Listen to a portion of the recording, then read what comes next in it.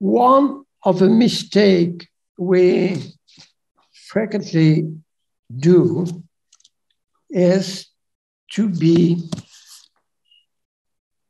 focused only one target.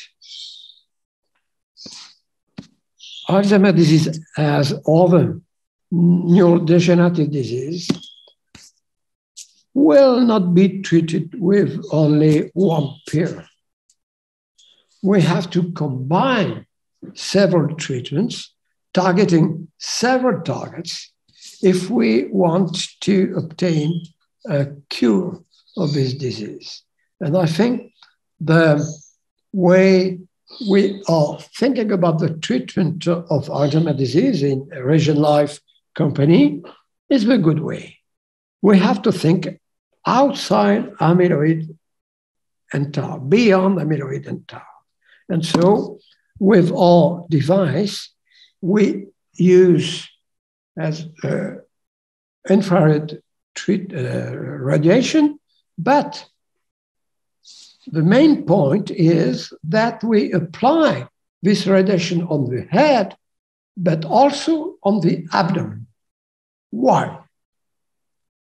The disease is in the head, but there is a brain-gut interaction, very important, and we think that this interaction could play an important role in the Alzheimer process. And so with the REGEnLIFE device, we decided to apply our treatment on head, but also on abdomen.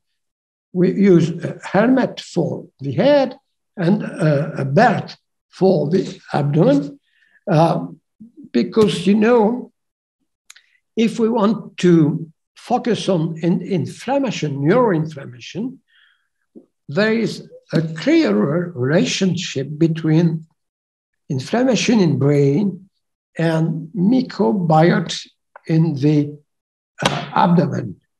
And so we focus on two targets, the head and the abdomen, in order to obtain a strong reduction of neuroinflammation.